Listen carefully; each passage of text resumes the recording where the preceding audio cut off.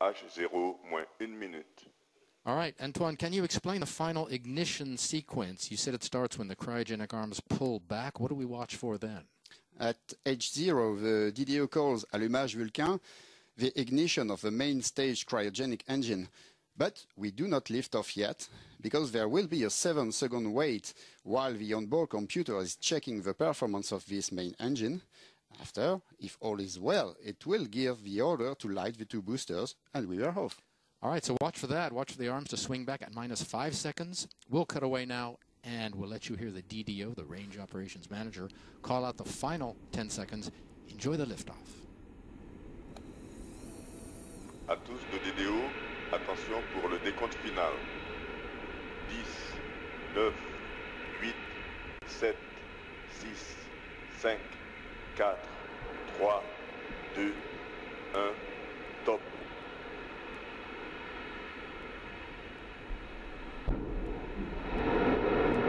Allumage Vulcain. Allumage EAP, décollage.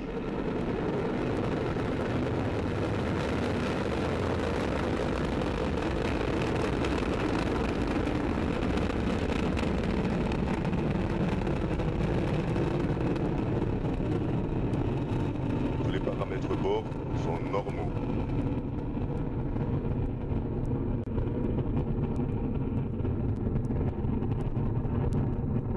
Well, the arms swung back as scheduled. We had ignition. You saw it, Ariane 5 beginning her mission, rising off the ground here in French Guiana with a lot of fire, beginning her 4th flight of the year right on time at 17:30 local, carrying EUTELSAT-25B, SHALE-1, and GSAT-7. Under me, you can hear the DDO's voice saying that all is well on board. Fine shots of a daytime launch, which is not always the case, always impressive no matter how many times you see Ariane powering up into the sky.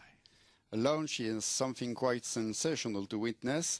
Right now, the boosters are providing over 90% of the total thrust, propelling the launcher along its trajectory at ever higher velocity. Weight at liftoff over 770 tons, which is a lot. She's burning 5 tons of fuel per second, which is also a lot. 2.5 tons in each booster, if you can imagine. And the core stage, the central stage, burning another 300 kilos of fuel every second. Ariane 5 is now following the flight program in the onboard computer, which gives all the commands, including stage separations. We're in the first of 4 flight phases. The first 3 are powered, and the last is not. We'll be describing each in turn. You can follow Ariane as she heads east across the Atlantic. Right now, in the first flight phase, the Vulcain engine and the 2 boosters are burning. The boosters will burn each their 240 tons of propellant in just under 2.5 minutes. And they have the first we get rid of. You will hear the DDO call out that milestone. In just about 10 seconds. We're heading east, as we said, out over the ocean. The decision to build the French Guiana base here was made in '64 when France wanted a new base, in part for its opening on the water to allow for launches over uninhabited areas. And there you see the boosters. They're the 2 lights on either side. They have been separated, and the light in the middle is the main stage continuing to burn. That's what it looks like up there with the onboard camera. There's another booster which is out of camera range. The onboard computer detects the drop in fuel and separates them. Is that right? As they had no more propellant to burn, the thrust decreased, and the onboard computer detected the drop in acceleration, and therefore it decided to separate them. Fine shots. As we mentioned, the sky is so clear. You could see the first stage continuing to burn. Give us a look at the on the upper left, on the lower left of the screen. You have a cursor crawling up there, and then you have some numbers. We're expecting the fairing separation in a few moments.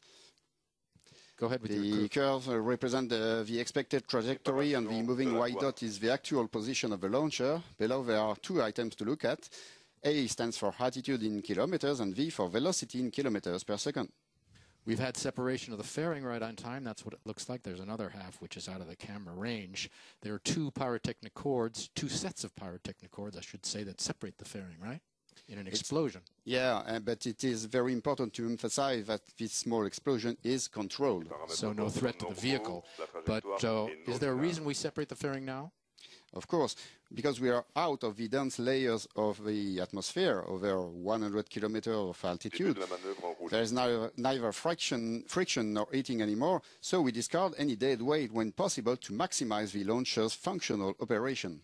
We are into the second powered flight phase. Remember, there are 4 phases in all. The boosters have done their work. Only the single engine burning now, which you saw earlier in the sky. It'll burn for 9 minutes. What's the role of the main stage?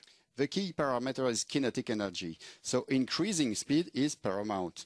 We did just dispose of drag by coming out of the atmosphere the fastest we could. Now we can be focused on pure thrust. By using highly efficient propellant, which is true enough with cryogenic ones, we can benefit from not only a significant propulsive force, but what is more for long duration. And let's say too that the main stage has also been designed to have the best available performance-mass ratio. There are 2 different propulsion systems on Ariane 5. The cryogenics used in this stage more efficient than the solid propellant, basically. That's the difference, that are used in the boosters.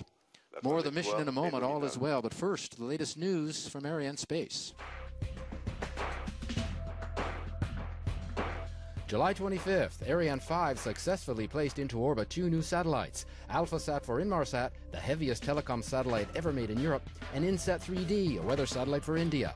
It was the 5th launch of the year for Arianespace and the 3rd Ariane 5 mission of 2013.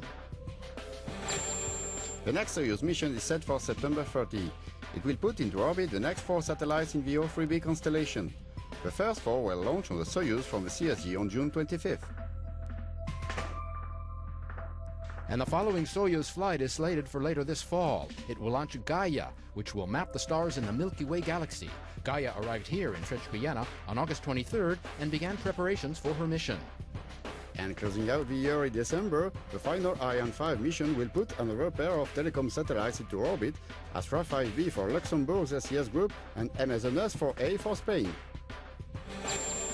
Arianespace's Stefan Israel went to India on one of his very first visits abroad as chairman and CEO. On the trip, he took a close-up look at the Indian Space Research Organization facilities in Bangalore. He also met with Dr. Radhakrishnan, chairman of ISRO. Arianespace remains the market leader. Over now to Jacques Breton for a recap of our commercial activities and a look into the future. This evening's launch illustrates the commercial success enjoyed by Arianespace in Europe and in France, with customers such as EUTELSAT, but also on the export market with loyal customers such as ISRO in India. There again, we have ambitious newcomers on the telecoms market, such as EUTELSAT in Qatar.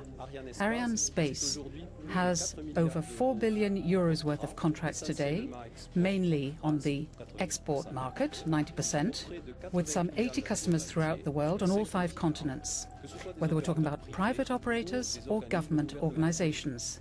This year, Arianespace has already signed the equivalent of some 700 million euros worth of contracts.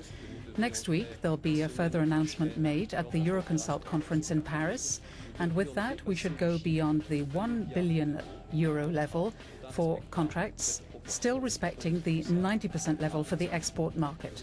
So see you next week in Paris at the Euroconsult conference, and you will hear more. All is functioning normally on board. We're about to be picked up by our first downrange tracking station over the border in Brazil, a town called Natal.